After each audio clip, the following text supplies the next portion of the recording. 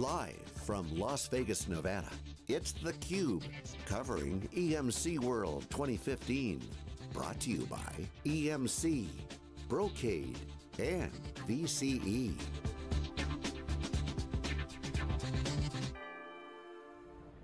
We're back, everybody. This is Dave Vellante with Steve Chambers.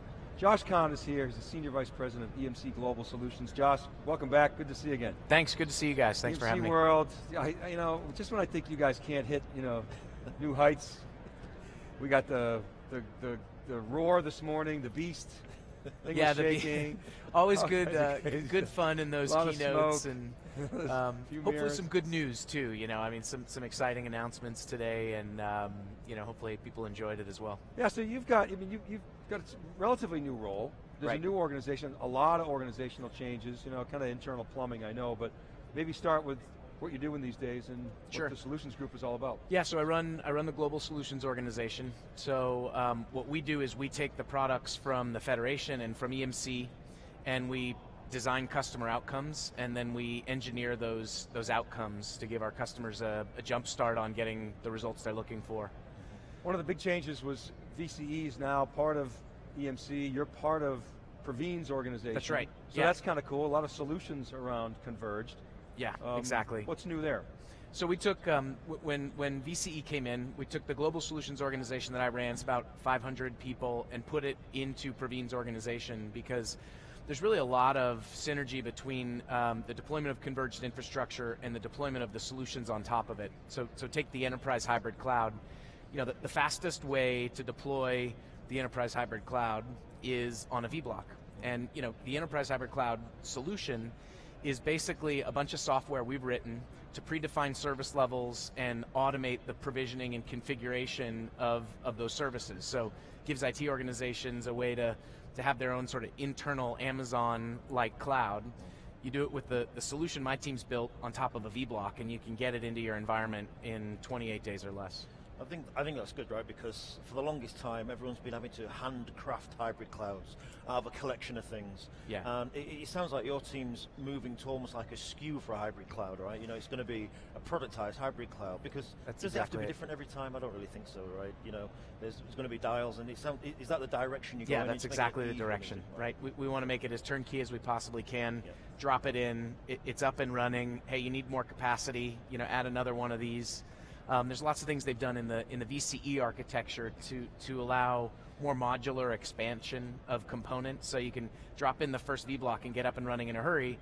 If you need more file-based storage, you can actually put file-based storage independently without a lot of compute, or with less compute, under the same control. So it's not only quick to get up and running, now the expansion is much easier, and you still get that simplicity and the VCE experience over all of it. So what defines a solution inside of EMC?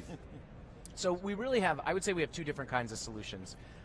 One that we do is a reference architecture. So that's where we're going to take a bunch of products, we're going to put them together, and we're going to document how you deploy them, how you configure them, performance criteria, sizing guides, and we're going to put that in some kind of a white paper and deliver it to customers and partners in the market. That's a reference architecture.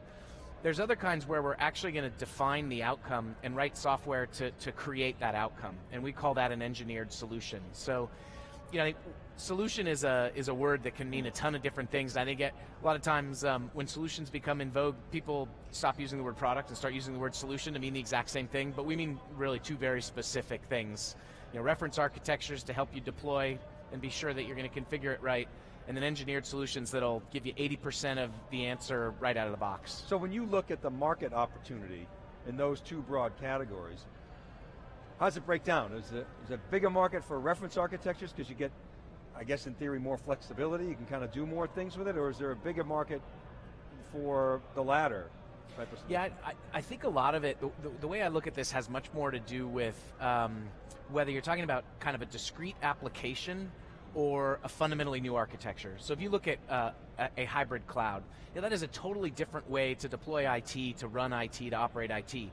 And so for that, you really do need, there were a lot of gaps. People were trying to build hybrid cloud, spending 2 years and millions of dollars not getting the answer. So we felt like if we wrote a little bit of code to fill in some of those gaps, we could really get that outcome.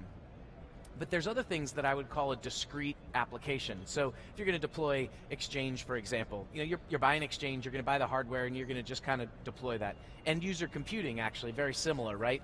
It doesn't take a totally new architecture. You need to buy the VDI platform and some compute and storage and get it deployed kind of on a standalone basis. So reference architectures are great for those really discrete transactions, discrete deployments, discrete use cases. Engineered solutions are great for the fundamentally new architectures. So how do you decide what to attack? I mean, everybody's got a limited budget. You got a big organization, but not unlimited budget. So yeah, how do you figure out where to go first? So a lot of that has to do with the Federation Steering Committee, and it comes straight from the EMC squared strategy, to be honest. I think there's a belief that we've had for a number of years that cloud and big data and social and mobile are fundamentally changing the industry, and they're going to create winners and losers. And in the tech industry, we think that the two of the places we really need to invest are enabling our customers to build hybrid clouds and enabling our customers to build data lakes, because we think big data is another big factor. So it really comes, I guess I would say, from the market, but also from our top level EMC strategy on how we read the market and the things that we think are the most important for us to invest in. Is there a bit of a risk in this as well, though, because the more you do for customers, the more they rely on you, and that sounds like a great thing, but if you're shipping them a working hybrid cloud, then are they going to then ask you to run it for them, and then you kind of get pulled in more and more, right? Do you see that? Yeah, so I guess what I would say is, I Kill me with that problem. Sports analogies are terrible, right? But I think we're kind of like a give me the ball company, right? We want people to count on us. I mean, we're powering and have always been powering some of the most important applications in the world, and that's a position we want to be in. But what I would say is, yeah, absolutely. Some customers look at this and they say, hey, give it to me, I'll deploy it, I'll run it, thank you. Yeah. Others say, hey, could I'll buy the stuff and put it on my site. Do you have managed services that can come run it? Or maybe they have a partnership with someone else that they want to run it as a managed service. And some people want to deploy it off-premise, and have it managed as an outcome off-premise. And we're seeing all of those models. We're working ourselves to provide more options, and we're working with partners to provide more options. We really believe in choice. Let's talk about data lakes a little bit. Yeah. You brought that up. So when we look at the market, you see about 40+% of the revenue, the spend in big data, let's call it, is on services. And you say, wow, that can't be sustainable, right? Yeah. It's got to be a solutions guy's, greenfield. Yeah, right? it's exactly right. So talk about the solutions you're building around data lakes, what you're doing with Isilon. Yep. What customers are doing with them. Love to learn more about that. You're exactly right about how this works, right? I mean, in the beginning, you get a new concept and you apply a lot of services to get the outcome, and then you say, oh, hey, 80% of our deployments have this common factor. Let's engineer that, and that becomes the basis of the engineered solution. Clouds are way further along, right? We've been at it for much longer. Data lakes are much newer. So we launched our Federation Business Data Lake solution at the beginning of the year. We are in directed access now, so we've got a handful, or actually a few handfuls of customers that we're working very closely with to make sure, as you say, we cut our teeth, in a way where we can really focus and make sure we can support them all the way through. And there's a few things. So in that case, we're taking EMC storage and we're taking the Pivotal Big Data Suite virtualized on VMware, and Cloud Foundry to build the applications on top of this data lake. So that's the foundation of our data lake, those Federation products.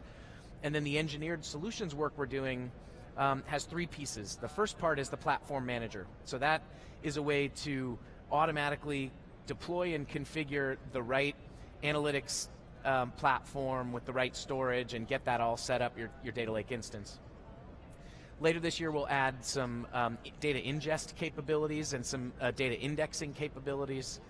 We'll also add a data governor, which will enforce data policies and make sure that people can only get access to the data that you want them to have access to. And we'll put a data and analytics catalog on top, which is the self-service engine that data scientists and analysts will be able to use to go get these environments themselves. So I wonder if I could ask you a question, maybe help us a little bit. So in our business, we have infrastructure, cloud, which is kind of infrastructure, but it's more than infrastructure, and then sort of big data has largely been this island, Hadoop, sort of, off to the side. Do you see those worlds coming together? I mean, you guys started the cloud meets big data, but are they starting to come together? Are you building those data lakes on top of cloud, or are people saying, well, I kind of want them to stay separate? What are you seeing there? Yeah, so virtualization offers a lot to building a data lake today. There's things that are very complicated in deploying a data lake that a mature virtualization platform like VMware has addressed. And so I think... Because it's resilient. Yeah, it's resilient. It's got things like metering, it's got tons of services, monitoring. I mean, it's a very mature ecosystem for running just about any kind of workload. So today, a lot of the data lakes that we see are being deployed that way. They're being deployed in a virtualized environment. Our Federation Business Data Lake is deployed virtualized, not because we felt obliged to include everything in it, but because it really was becoming the best practice in terms of getting all the functionality that we needed. I do think over time you'll see the data platforms. I mean, big data is an interesting space because, you know, open source is a big factor there, and you're seeing a lot of Cloud Foundry, for example, is an open source project. Pivotal has Pivotal Cloud Foundry. There's a lot of investment going into maturing those platforms as well, and so I think it's going to be interesting to see how the big data and the data lake space evolves as we sort of, you know, continue to see the evolution of things like Cloud Foundry and the role that they play in data lakes. All right, Josh, we just got the break sign. I'm sorry I got to go, but we really appreciate you coming on. We were chit-chatting too much before you came on, but it was good to catch up. No, it was great. Thanks for having me, guys. Appreciate it. All right, keep it right there, everybody. We'll be back with our next guest. We're live from EMC World 2015. This is theCUBE. We'll be right back.